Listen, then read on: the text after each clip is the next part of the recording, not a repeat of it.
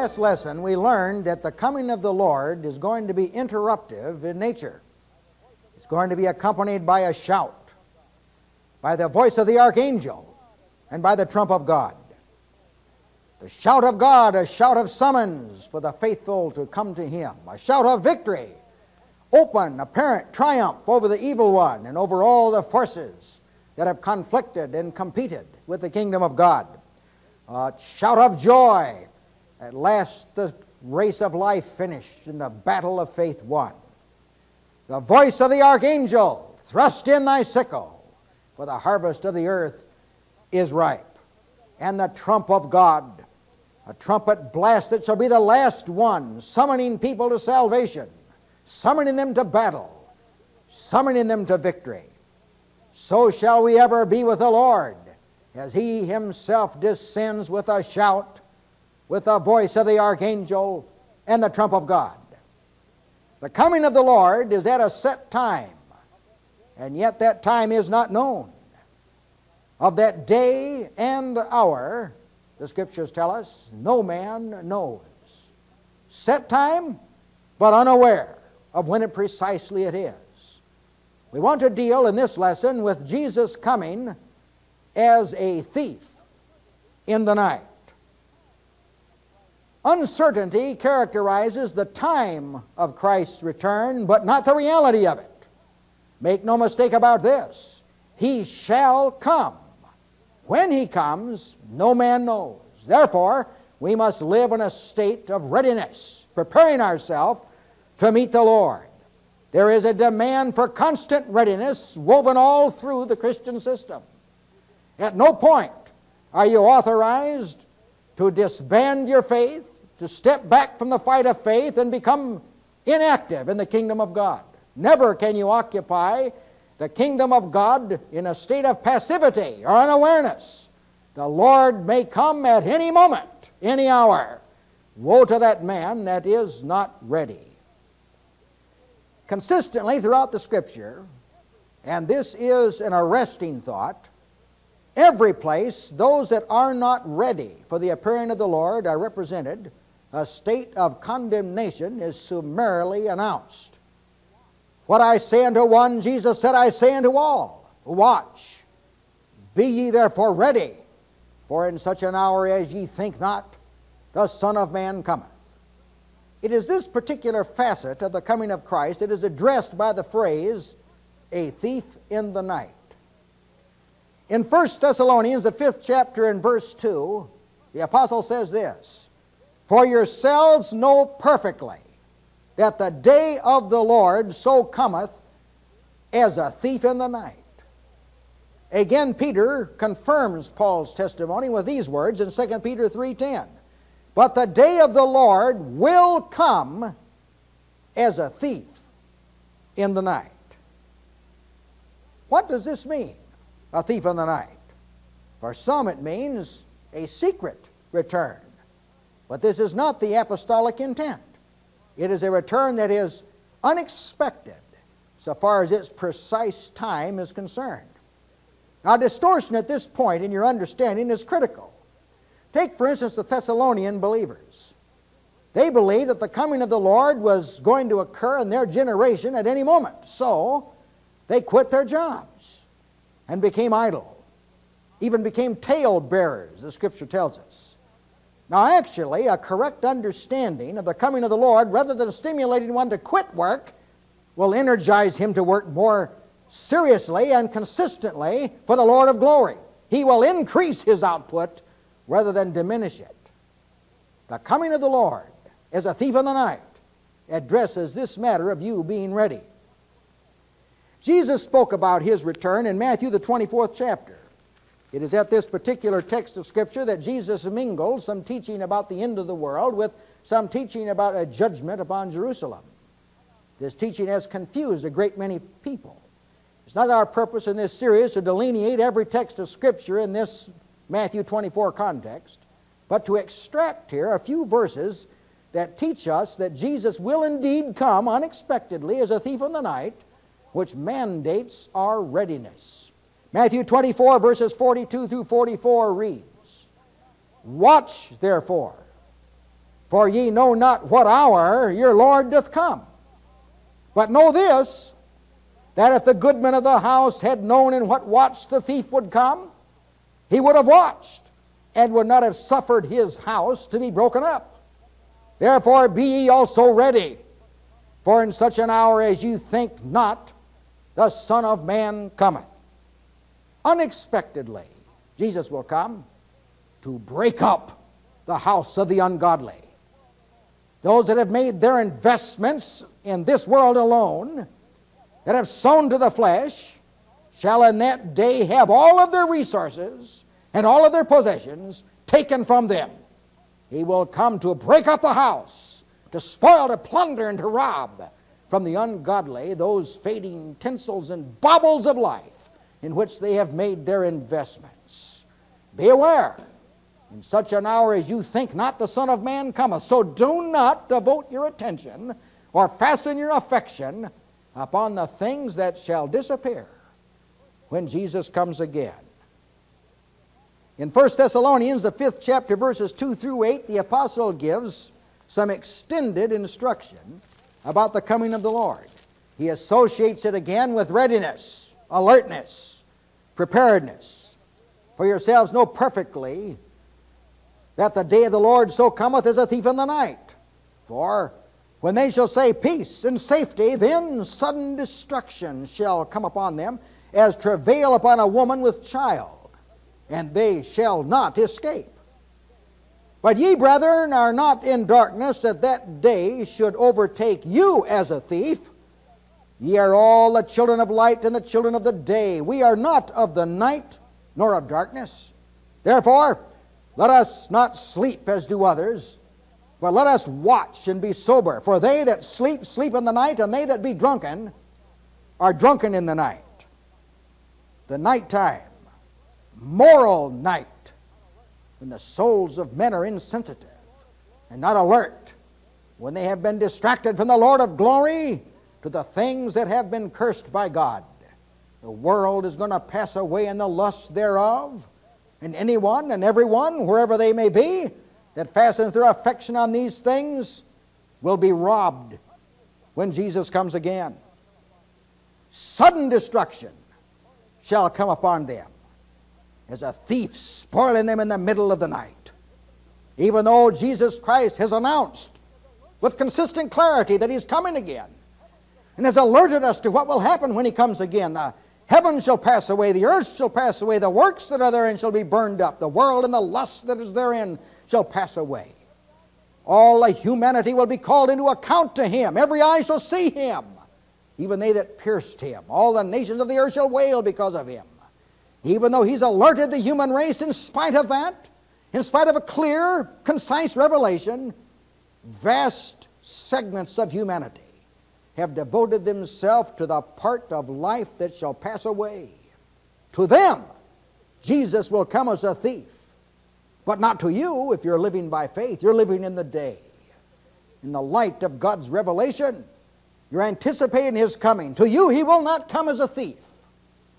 To you, He will come as a welcome Savior to rescue you from that realm with which you're incompatible, in which you're a stranger and a pilgrim. Only those that are of the darkness and only those that are of the night will experience Jesus coming as a thief. To everyone else, they're looking for Him. To them, He does not come as a thief, but as a Savior. Peter adds his confirmation to this when he says in 2 Peter 3:10, "But the day of the Lord will come as a thief in the night, in the which the heavens shall pass away with a great noise, and the elements shall melt with fervent heat. The earth also and the works that are therein shall be burned up." That is the ultimate robbery that this world shall experience. When the Lord Jesus Himself wrests from their fleeting grasp the things that He cannot receive in the world to come. Anything and everything that's not compatible with heaven will be snatched away when Jesus comes again, and unsaved souls, unreconciled souls would enter into eternity completely incompatible with the world to come. A dreadful thought indeed. In Revelation, the 3rd chapter and verse 3, Jesus deals with a lethargic and a dead church. Without being overly critical and not intending for this to be a series of exposures of a deficient and defective church, I will say this, that today there exists this same condition. A church that has departed from the living God, that is not ready for the Savior to come, whose eyes are not fastened on the Lord of glory. Jesus addresses just such a church in these words. Revelation, the 3rd chapter, verses 1 through 3. And unto the angel of the church in Sardis write, These things saith he that hath the 7 spirits of God and the 7 stars. I know thy works, that thou hast a name that thou livest, and art dead. Be watchful and strengthen the things which remain that are ready to die. For I have not found thy works perfect before God. Remember, therefore, how thou hast received and heard, and hold fast and repent. If therefore thou shalt not watch, I will come on thee as a thief, and thou shalt not know what hour I will come unto thee. To an indifferent church, Jesus says, if you're not looking for me, if you're not anticipating me, if you're not longing to see me, to you, I will come as a thief. And a thief robs and plunders. He brings no gifts. Jesus will only bring gifts and rewards to those that are looking. Be aware. I may be speaking to someone now whose works are defective before God. You currently do not have an acceptable relationship with God through Christ. You're living at a distance from God. Jesus speaks to you. Watch. Don't let me catch you unaware. If you're not watching, I'll come to you like a thief, and I will take from you the things in which you have invested all of your life. There's no need for you to be in that number. Provision has been made for you to come away from the cursed order. In Revelation, the 16th chapter, and verse 15, Jesus addresses a similar word to those people that were walking in His name. Behold, I come as a thief. Blessed is he that watcheth and keepeth his garments, lest he walk naked and they see his shame. The Lord does not want to catch you unaware. It is possible to spend all of your life clothing yourself with religiosity that will be found pointless and vain and without value when Jesus comes. Make sure, listener, that when Jesus comes, He does not take from you the religion you have currently invested in. Be found clothed with the righteousness of Christ at His appearing. Nakedness and shame to be zealously avoided in the presence of God. Now let's draw some preliminary conclusions from these remarks of our Lord Jesus. I come as a thief in the night. There is nothing in any of these texts that indicates secrecy. Everything about them is open and apparent. The breakup of the house of the ungodly will not be accomplished secretly. It is something that will be open or apparent. That's what makes it a breaking up of the house of the ungodly. When the apostle said, sudden destruction shall come upon them when he comes to the thief in the night, that is not something that's private, not something that's imperceptible, not something that's secret. Sudden destruction is public in nature. It's open and apparent. It shall happen when he comes as a thief in the night. The heavens passing away with a great noise and the elements melting with fervent heat is not something private. It's public by its very nature. I will come on thee as a thief, he says to a retarded church. That's not something that's private. It's something that's public. Finality characterizes everything about these texts.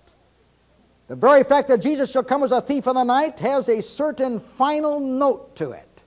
It's going to be what I have chosen to call the great wrap-up of the scheme of redemption. He will come no more when he comes like a thief in the night. Now, actually, this teaching is in perfect harmony with everything that's taught us by Jesus and the apostles. They have extended themselves to show us how to live in view of the imminent return of our Lord. One of the characteristics of the kingdom of God is this: perfect consistency is woven throughout all of it. Everything God does blends with what He's going to do, and God at no point does something that's out of harmony with what He is or what He's said. Now notice these teachings of Scripture and consider them in view of the fact that Jesus will come as a thief in the night, to rob, to spoil, and to plunder the ungodly. Make no mistake about this. Whatsoever a man sows, that shall he also reap. He that sows to the flesh shall of the flesh reap corruption. He that sows to the Spirit shall of the Spirit reap life everlasting. If you, in your life, have devoted your intellectual, your emotional, and all of your other capacities to things that are temporal in nature, that are not valid before God, that do not harmonize with God, things that make no room for Jesus, things that do not require fellowship with Jesus, if you have devoted yourself to these sort of things, when Jesus comes again as a thief in the night, He will take these things from you, and you will find that what you thought was so valuable in this life was worthless. You shall have lived in vain. Jesus, drawing attention to this in His Sermon on the Mount, said this, Matthew 6, verses 19 and 20. Lay not up for yourselves treasures on earth, where moth and rust doth corrupt, and thieves break through and steal. But lay up for yourselves treasures in heaven, where neither moth nor rust doth corrupt, and where thieves do not break through and steal. This is not something that should be taken lightly. Where are your treasures? The things you value, are they laid up in heaven? If they are, they will not be taken from you when Jesus comes again. But if you have placed your values and your heart and your affection on treasures on earth, they will be taken from you when Jesus comes again. The reason for Jesus' words is because He wants you to be ready when He comes again. Don't lay up for yourselves treasures that will be taken from you when Jesus comes again. In Colossians, the 3rd chapter, verses 1 through 3, the apostle deals with the matter of our affection. He says, If ye then be risen with Christ, seek those things which are above, where Christ sits on the right hand of God. Set your affection on things above, not on things on the earth, for ye are dead, and your life is hid with Christ in God. There are things above, brother, sister. There are things above which you can appropriate. In summary form, the apostle mentions some of these things in Romans, the 14th chapter. He says, the kingdom of God is not meat and drink, but righteousness, peace, and joy in the Holy Spirit. Now those things are yours if you seek them. They're there for you. But if you do not seek them, the kingdom of God is of this nature. What you do seek will be taken from you at the time when you need resources. Seek those things that are above, so that you will not be robbed when Jesus comes as a thief in the night. In Hebrews, the 12th chapter, verses 1 and 2, the Holy Spirit is admonishing us to conduct ourselves in this world as those that are anticipating the next world. Here's what he said.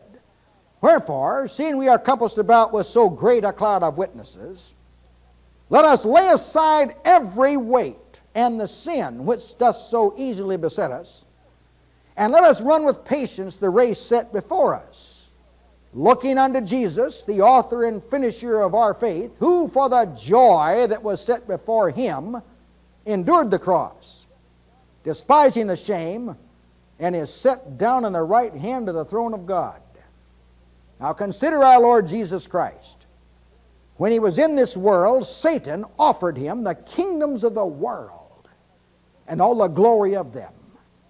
One of the initial great temptations that confronted our Lord. But the Lord looked beyond this world to a time when the kingdoms of this world would become the kingdoms of our Lord and His Christ. He refused what Satan offered now because something better was up ahead. The same is true with you. Better things are ahead. You may be deprived of resources and riches here, but make no mistake about this, Jesus is bringing eternal riches to those that have laid treasures up in heaven, whose appetites and affections have been honed up and developed for eternal things. Look to Jesus. Hebrews the 11th chapter, verses 10 and 16 tells us that the early pilgrims that lived before Christ journeyed in the promised land as in a strange land. It says, they looked for a city which hath foundations, whose builder and maker is God. Now notice how consistent this is with what we're teaching here, that Jesus is coming as a thief in the night. People that have lived by faith all through divine history have seen that what's ahead is worth more than what's at hand. Jesus clarifies it by saying, when I come again, I'm going to take away what the world considers valuable, but I'm going to bring what is truly invaluable. Now you conduct yourself in harmony with that revelation. Seek a city that has foundations. Set your affection on things above. Look to Jesus, the author and finisher of your faith. And don't forget to cast off the sin and the weight which so easily besets you and impedes you. Anything in your life that conflicts with the purpose of Christ, anything that dulls your appetite for the things of God, is to be put away from you. Because if it's not, when Jesus comes as a thief in the night, He'll take it away anyway. So why not let Him take it away now in the great work of redemption and salvation? In 2 Thessalonians, the 3rd chapter and verse 5, Paul prayed for the church that their hearts would be directed into a patient waiting for Christ. A patient waiting for Christ. Patience in Scripture denotes consistent effort in the face of conflict, in the face of difficulty. They kept running the race even though it was hard. They set their affection on things above even though it was difficult. Even though they had to occupy a straight and a narrow way, buffet the body, bring it under subjection, crucify the flesh, deny ungodliness. They did it because they saw their hope and glory was worth all of these things. Now, if I'm speaking to anyone here who is not patiently waiting for Christ, I'm not going to ask you why you aren't patiently waiting. I already know why. It's because you have not considered that it is more valuable to wait for Jesus than to expend your energies for this present evil world. Come away now from that sort of thinking. It's unacceptable in the kingdom of God. Jesus shall come as a thief in the night to you unless you're ready. 1 Peter 2 and verse 11, Peter steps back and he sees the people of God. The lust of the flesh and the lust of the eye and the pride of life are tugging at their spirits. Satan, like a roaring lion, is walking to and fro, seeking whom he may devour, trying to turn our eyes away from a coming Christ. Peter shouts into the church.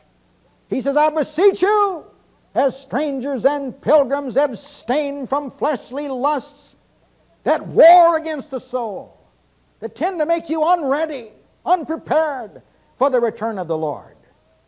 If you do not conquer the world will conquer you. And if it does, Christ will come as a thief to rob, to plunder, and to destroy. The church at Corinth had some difficulties among their number. They had difficulties with morality as well as with doctrinal issues. And the apostle admonished them in 1 Corinthians 7:31 to conduct themselves as those that used the world and not abusing it, for the fashion of this world passes away. Never truer words were said. The fashion of this world is passing away. You use the world. Don't let it use you. Whatever you have of this world, hold it lightly. Get ready to let go of it.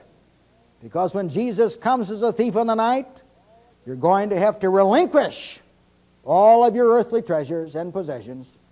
Don't let them dominate you now in this life.